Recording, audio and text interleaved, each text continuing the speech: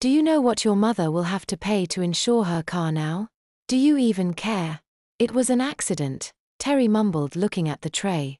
Accident, my foot. You were high as a kite when you put that car off of the road. We got you dead to rights, boy. The blood sample we took from you will confirm it. When Judge Wilmot get through with you, she let the sentence hang in the air and stared at the pathetic young man for a few seconds. Eat what you can and we will get you cleaned up. You really smell. Did you mess yourself?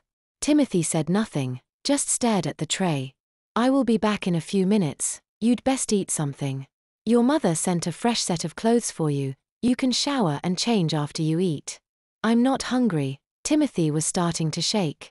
I need to get out of here. I know what you need, the deputy said with a shake of her head. Look, kid, your mom is over at the courthouse begging Judge Wilmot to put you into her custody. Timothy was not sure what that meant.